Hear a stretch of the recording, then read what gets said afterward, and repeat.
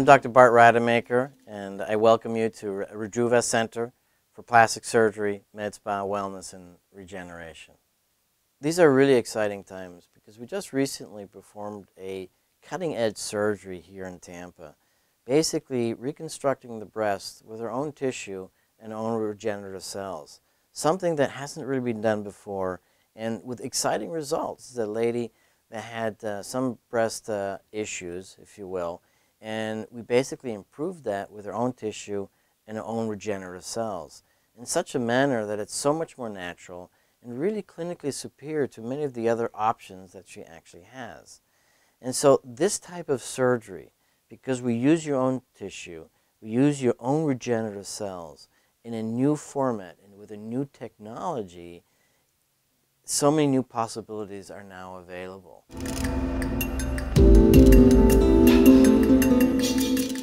Within all fields of medicine, regenerative medicine will have a place and have very significant results in medical management of the future.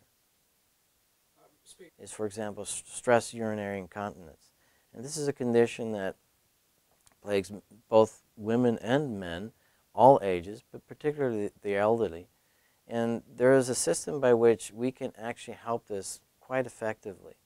And simply, harvesting the stem cells, the adult stem cells, or the regenerative cells, if you will, from your body, and introducing them back in a certain very specific way to manage stress urinary incontinence.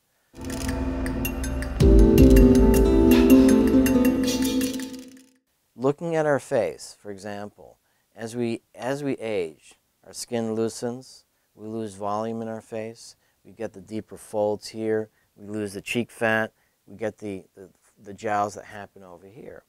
Traditionally, we would perform a facelift surgery for this, and it really makes more sense to correct the real problem. The real problem is we lose the volume, so let's put it back. Facelift isn't really going to do that well enough, but if I bring my own fat tissue, replenish those areas that have lost that tissue, and really recreate a youthful looking face with your own tissue, and with what is also going to last for much longer than any kind of traditional surgery can typically do. What's a very popular procedure in the United States is breast enhancement. Now, not all the women are good candidates actually for breast enhancement, but now we have a wonderful tool that can actually deliver phenomenal results in women that previously were not able to get those kinds of results. There are other kinds of indications for this new type of technology. For example, in breast reconstruction, there's a very large group of women who've undergone what we call breast conservative therapy, in which another form or another way to describe that is a lumpectomy.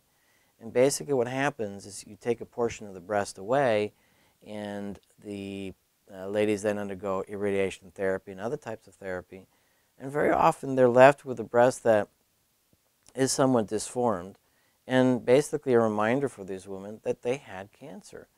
And to date, we haven't had great solutions for that, but with this new technology, with the predictability and reliability and the superior potential of this type of technology to deliver great results, it's very exciting that we now have a solution for many women that need breast reconstruction. There are other applications, including chronic non-healing wounds. This is also very exciting because many patients that suffer from chronic non-healing wounds secondary to, say, for example, irradiation therapy, or secondary to trauma, or other vascular problems, they basically have an open wound that simply will not heal. With this new technology, we now have the ability to infuse or deliver regenerative cells that will allow the wounds to heal. And the case reports are really quite phenomenal. Patients with open wounds for 20 years, non-healing wounds, within 3 months after one procedure, they're closed. A lot of women who want to undergo body contouring simply because they want to lose the volume, they want to lose the fat, they want to get that nice curve. Unfortunately, with traditional surgeries, what happens is that when we perform the surgery, when we perform the fat grafting, we traditionally will lose about 50%, if not more, of the tissue that's actually grafted.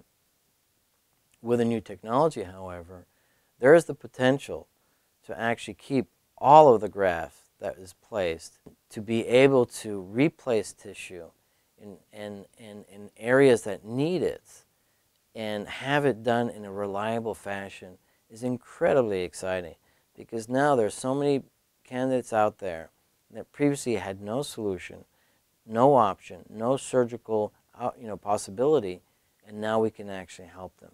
From removing tissue to putting it back in, basically removing it from an area that you don't want it and putting it in an area that you do want it. That's very exciting.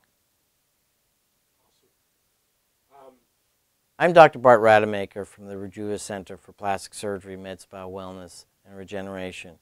If you have any more questions, just call our office, and you can call us at 813-884-0160. Look, live, and feel better.